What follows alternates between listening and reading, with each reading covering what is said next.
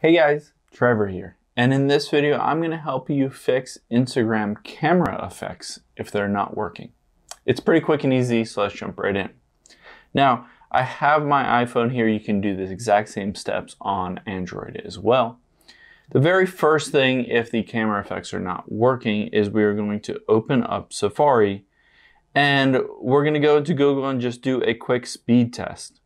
So we want to make sure that our internet is working and running fast enough for us to be able to load any of those camera effects, because sometimes you need to download new effects if you haven't used them before. So you can see here I have fast enough internet. If you have anything less than say 5 megabytes per second, then you might not have fast enough internet to load those camera effects, and you might want to swipe down from the top right and toggle off your Wi-Fi and switch it over to cell data.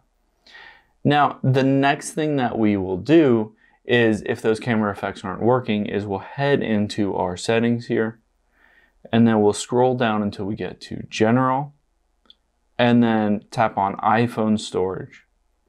So what this does is it shows you all of the iPhone storage on your current phone, and it gives you the ability to offload various apps. So let's scroll down until we get to Instagram here, and we'll offload the app.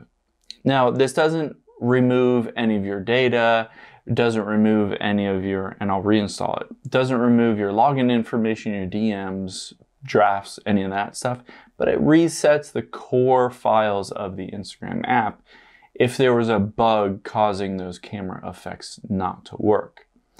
So once this goes through the steps and reinstalls, then we can open up Instagram here and we can test out those camera effects. So once it's done, let's open up Instagram here.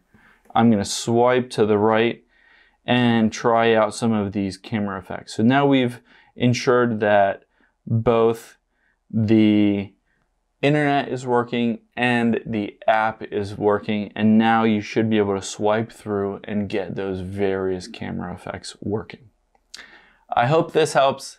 Thanks for your time today, and I'll see you on the next one.